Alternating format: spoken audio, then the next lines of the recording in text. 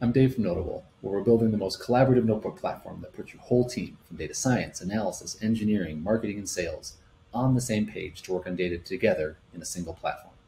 In this demo, I'll showcase how easy Noteable makes it to access data, bring everyone together with data, and work with data the way you want.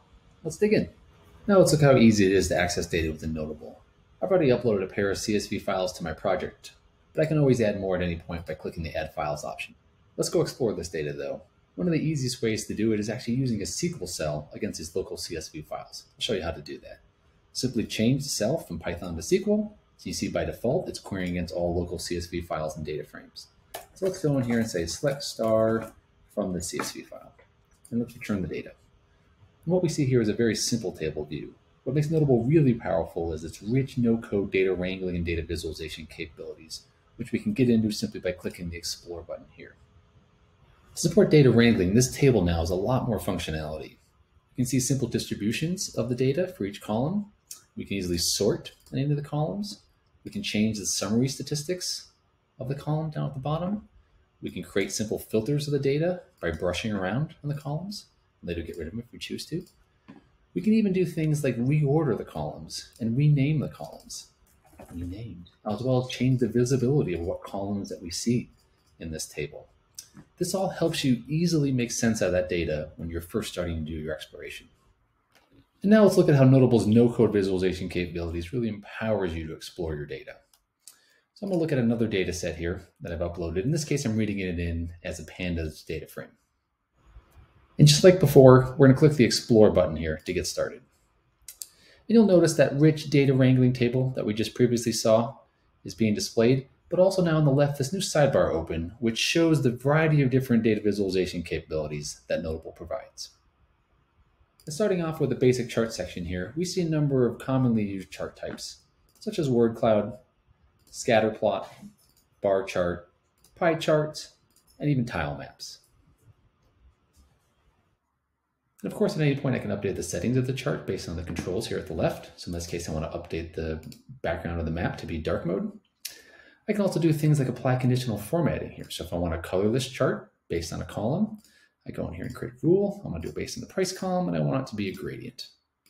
Hit create. And there it's updated the visualization.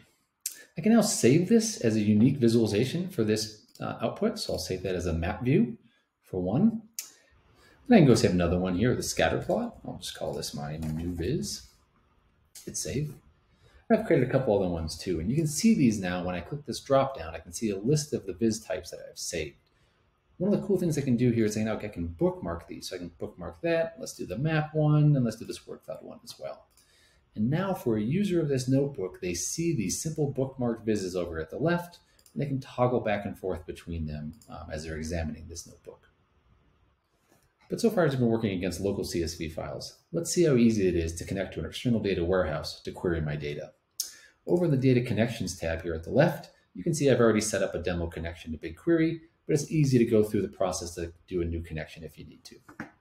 In order then to query against that data, again, I'm going to use a SQL cell here, but instead of using the default CSV files and data frames database, I'm going to be using the BigQuery demo connection that you see I've set up on the left here.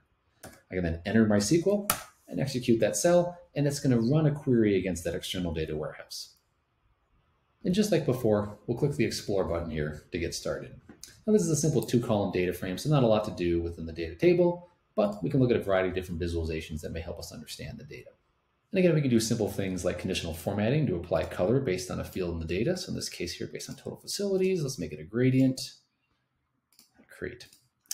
Let's go look beyond the basic chart types, because Notable supports a wide variety of different visualization types that may help us make sense of this data. In particular, in the map section here, there's a choropleth map. Because this is state level data, this is a great way to visualize that data.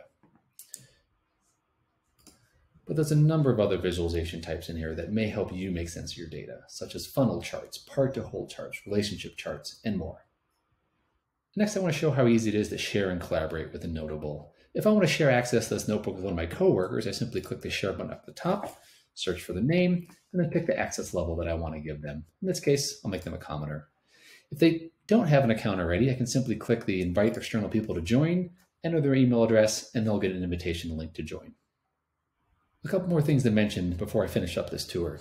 All throughout the editing process of this notebook, Notable is automatically keeping track of the changes that I made and saving them to autosave versions that we can see here on the right.